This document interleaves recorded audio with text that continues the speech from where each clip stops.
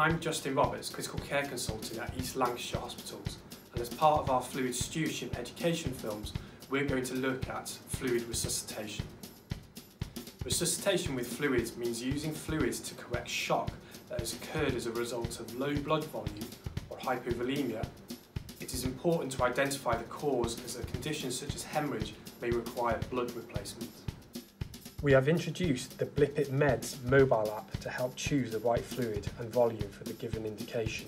Well, firstly, assess the patient's fluid and electrolyte needs using the A, B, C, D, E approach to determine if the patient is hypovolemic and needs fluid resuscitation. Then, a clinical examination of the patient's fluid status, including pulse, blood pressure, capillary refill, and jugular venous pressure, the presence of pulmonary or peripheral edema, and the presence of postural hypotension. If the patient is hypovolemic, use a crystalloid solution that contains a sodium in the range of 130 to 154 millimoles per litre. This would typically be 250 to 500 ml of plasmolyte over less than 15 minutes. Once it's been given, you must reassess using the A, B, C, D, E approach. Use 250 ml in people with a history of congestive cardiac failure, chronic kidney disease, and anyone who weighs less than 50 kilos.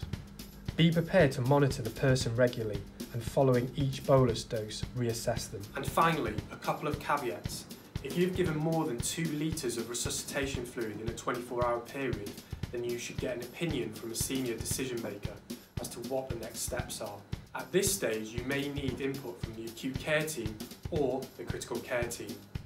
And now, thank you for watching, and go and be good fluid stewards.